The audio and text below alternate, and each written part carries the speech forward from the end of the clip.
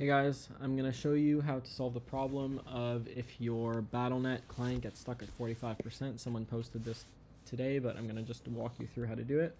So first thing, you're going to run the actual Battle.net installer until it reaches 45%, and then you're going to click the little X in the corner to close it until it cleans up.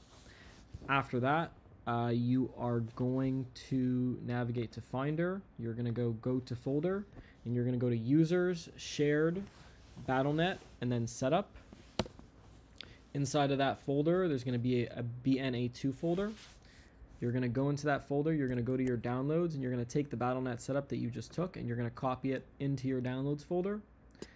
After that, you're going to open up your terminal. You're going to go Command Space and do terminal, and like this, and you're going to paste in this command. I'm going to leave it on the screen for a few seconds so that you guys can copy it out. So there it is.